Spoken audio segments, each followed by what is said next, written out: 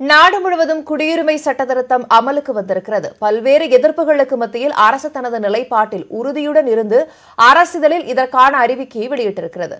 பாகிஸ்தான், வங்கதேசம், ஆப்கானிஸ்தான் ஆகிய நாடுகளில் மத ரீதியிலான துன்புறுத்தலுக்கு ஆளாக்கி இந்தியாவில் குடியேறிய இஸ்லாமியர் அல்லாதவர்களுக்கு குடியுரிமை வழங்க வகை செய்யும் குடியுரிமை சட்ட திருத்தத்தை மத்திய அரசு அண்மையில் கொண்டு வந்தது.